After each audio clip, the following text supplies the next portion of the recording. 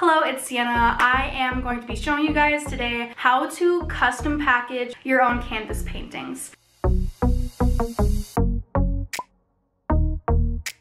I have a painting that is 16 by 20 inches. I usually use a little bubble mailer to package my small paintings, but when I do get an order for a larger painting that cannot fit in one of those, I do make my boxes completely from scratch, custom fit to fit the canvas perfectly, and in this video you guys will see exactly how I do that, so you guys can do that as well. So without further ado, here is me making a box to ship my canvas painting. So I'm going to show you how I will be packaging this painting, and since it is a little bit larger than what I can fit in my bubble mailers, which is how I usually ship 8 by 10, 9 by 12 sized paintings, I will actually be making a custom box so I can ship this to the Netherlands for a client that discovered me on TikTok. By the way, if you'd like to follow me on TikTok, my name's right here. Oh, by the way, this is Spy. He's one of my new TikTok friends, and I painted him on TikTok. That's a lot. Okay, I'm a TikToker now. Packaging this painting, I'll show you how to make a box. So the supplies you need is actually super easy because all of this can be found at the Dollar Tree. So first off, you're gonna need some foam cardboard. You're probably only gonna need about 2, maybe 3 pieces, depending on the size of your painting. The one that we're shipping today is 16 by 20 inches, so 2 pieces should be just fine for this. The other supplies you're gonna need is packaging tape, like this. Scotch will do, or any off-brand, who cares? Just make sure it sticks. You're gonna need some bubble wrap like this. They sell bubble wrap at the dollar store, but I tend to need a lot more than the sizes they carry, so I actually get mine from Amazon. Or this stuff actually came in a package from one of my bridal shower gifts. By the way, I'm getting married soon. If you get bubble wrap in the mail, make sure to keep it and save it for when you're packaging artwork. And then the last thing you're gonna need is packaging paper, just to wrap the whole thing at the end to make it look nice. So here's how to start. We have our piece of foam cardboard on the ground here, and we're just gonna lay our painting on top of it to measure. So now we have it laying on the foam cardboard to make sure we have space on all 4 edges to flip the sides up to be the sides of the box. We got our edges, and this painting is not very thick. It has about a 3/4 inch width, so our edges only need to probably be about 1.5 inches on each side to make room for the bubble wrap in the middle as well. So I actually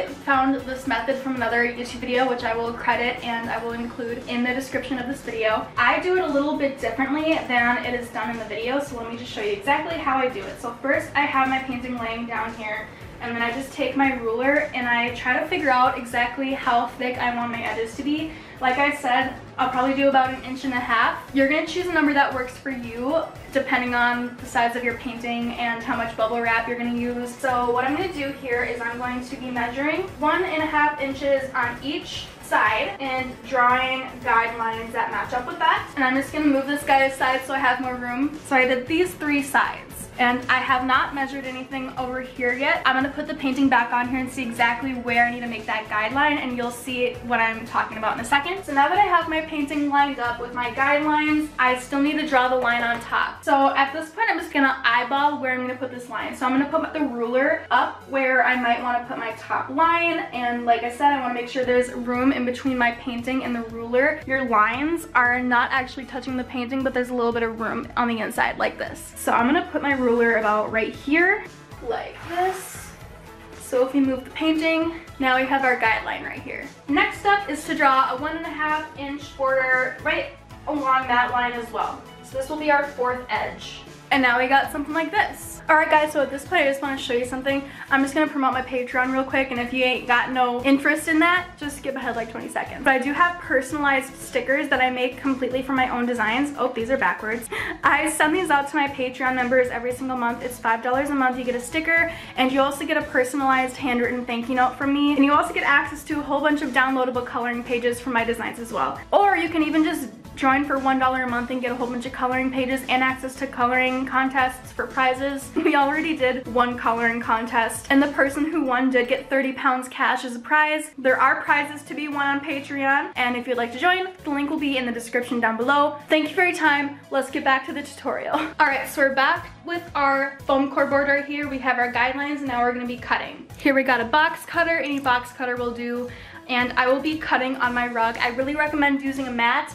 This is an old rug, it's trashed, so I don't mind if I cut through the rug a little bit. That's fine with me, but make sure you're cutting in a place that is safe to cut on. So the first thing we're gonna do is we're gonna cut off all this excess right here. As you can see, this little spot right here is one of the sides, and everything here we're not gonna need. So we're just gonna trim this all off right here. And then you're gonna remove this piece. We don't need this. Chuck it to the side or use it for something else. Now, this will be the main structure for our box.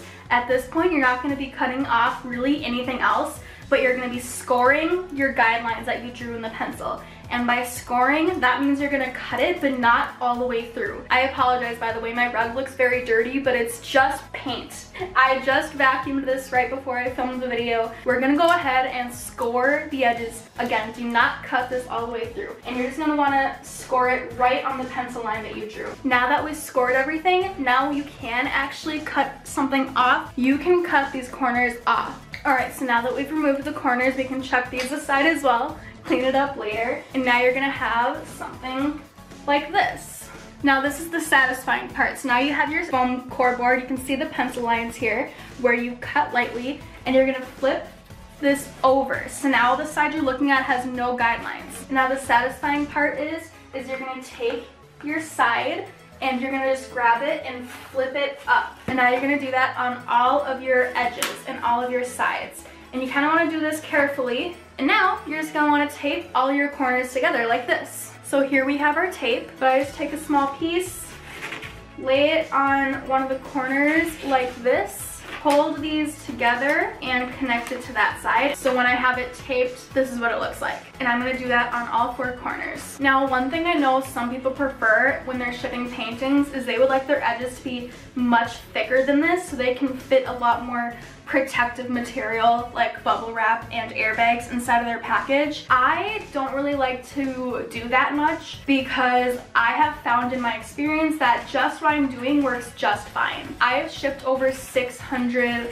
canvases, and in that time, I only had 2 packages damaged in the mail. And each of those instances was easily resolved because I did have insurance through the post office and I was able to get reimbursed for the damaged packages. I just would rather not waste extra materials and extra bubble wrap to ship bigger, heavier, more expensive packages. I've just found that in my case, it works just fine to do it this way.